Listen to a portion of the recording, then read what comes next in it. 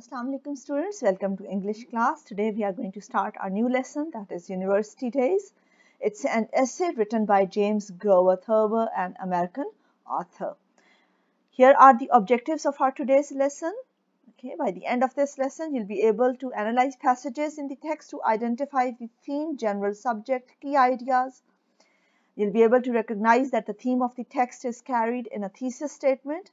You'll be able to apply critical thinking to answer the questions, to make inferences, and to comprehend, interpret text by applying it. So here is the text.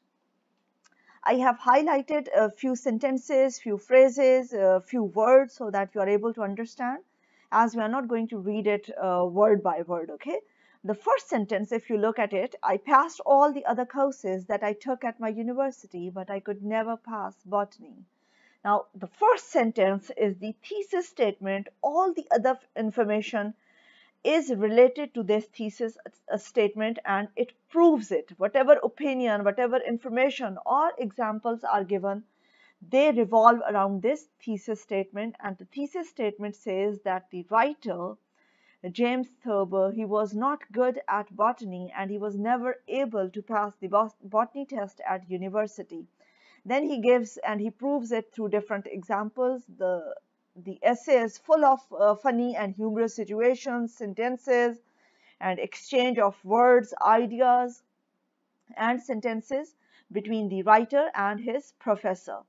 And why this was happening? This was because all botany students, they had to spend several hours a week in a laboratory looking through a microscope at plant cells, and I could never see through a microscope. Now he tells his situation. The writer tells that he was unable to see through a microscope, and he tells, I never once saw a cell through a microscope. So this was his situation.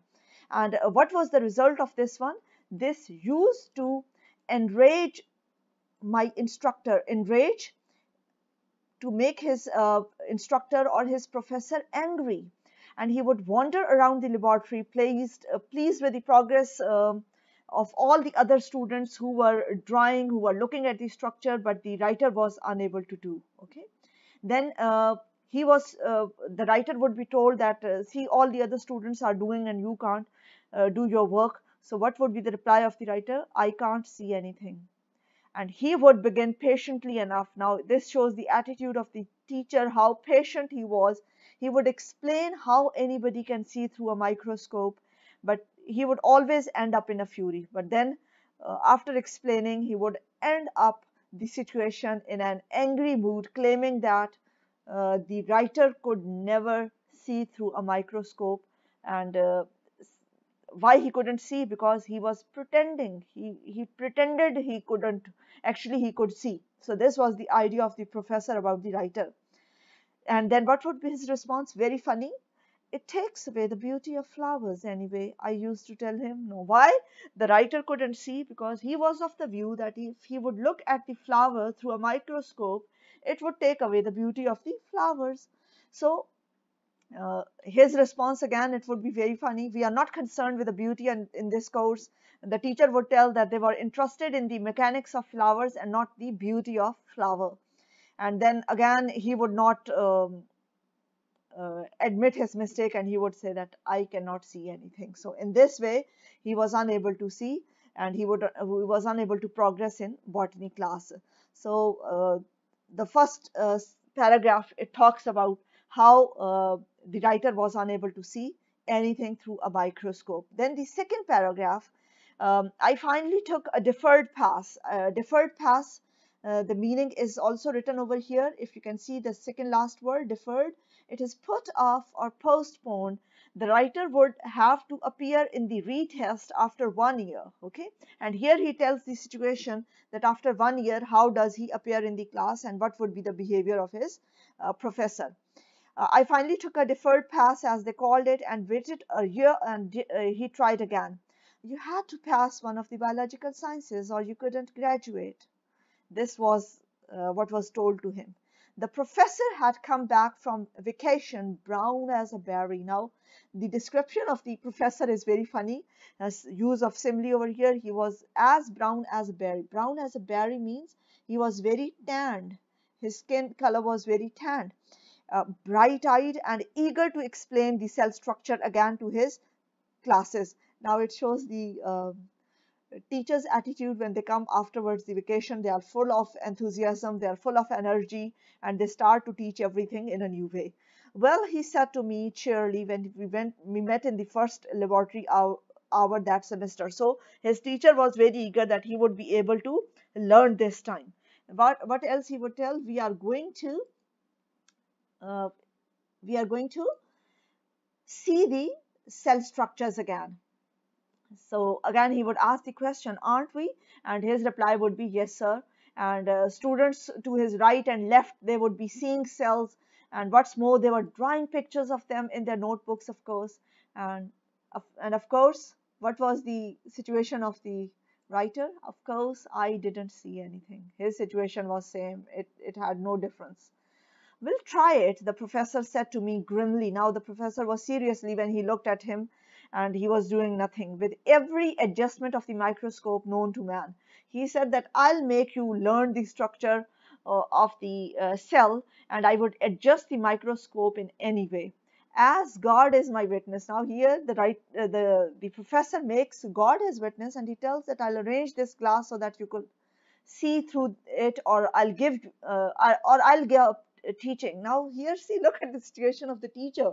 He says that I'll make every arrangement to make you see the structure of uh, cell, or otherwise I'm going to give up teaching.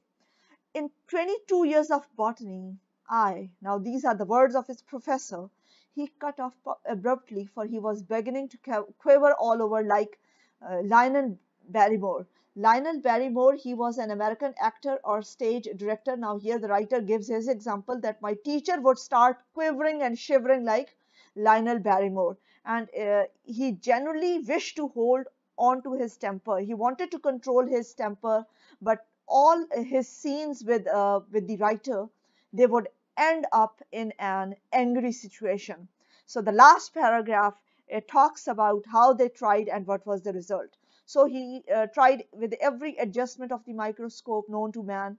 With only one of them did I see anything but blackness or the familiar lectal opacity, and that time I saw, to my pleasure and amusement, a variegated constellation of flecks, specks, and dots. Look at the situation of the writer. He was again unable to see anything. Lectal opacity, it refers to something resembling to milk, and it was unclear, and he could see only the displayed different colored spots, different flecks, specks, and dots. And he quickly he drew those spots and specks and dots. And when the teacher, he looked at him, he noted his activity. He came from an adjoining desk. A smile on his lips was there, and his eyebrows were high in hope. He wanted to see something that his student would have learned. He looked at my cell drawing. What's that? Now it means there was something unusual. He demanded with a hint of squeal in his voice. His voice was shrilling, and he demanded what it was that I had drawn. And that's what I saw. His reply, the writer would say that this is what I saw, and the teacher's reply would be, you didn't, you didn't, you didn't. Emphasizing 3 times, he would repeat, screaming that it seemed that he was going to lose his temper, and actually he lost his temper. He bent over and squinted into the microscope. Squinted means he looked thoroughly, okay? Look or glance sideways into the microscope. His head snapped up. His head moved up with a quick movement. That's your eye. Now this was the response of the teacher. He was telling James Thurber that it was not the plant cell, it was his own eye. You have fixed the lens so that it reflects. You fixed the lens in a wrong way, that it reflected only your own eye, and you have drawn your own eye on the piece of paper. So this was the whole situation. Here is a quick recap of our today's lesson. University Days, James Thurber, he does a sensational job keeping the reader's interest throughout the entire story. He explains his college experience in a way that makes the reader both interested and amused at the same time. Okay, and Thurber, he portrays the message that that the all-star football player was not the brightest bulb on the tree, which is humorous because many people can relate to that because it's the same at their school. You might have observed many brilliant students, they are not brilliant at at every subject. They might be brilliant at something, but they might be dull at another. And many dull students doesn't mean that if they are dull at studies, they are dull at everything. Okay. So the author uses a creative writing style to try and capture his audience attention throughout the entire essay. He uses descriptive wording, humor, and stories that relate to the reader to accomplish his goal of telling his college stories in an exciting and memorable way. And I think by the end of this essay, you are able to relate many class stories with that of the writer. Okay, so this was all about the university days. Hopefully, you would have understood and you would have enjoyed the humor presented in this essay. Thank you so much for listening. Have a good day.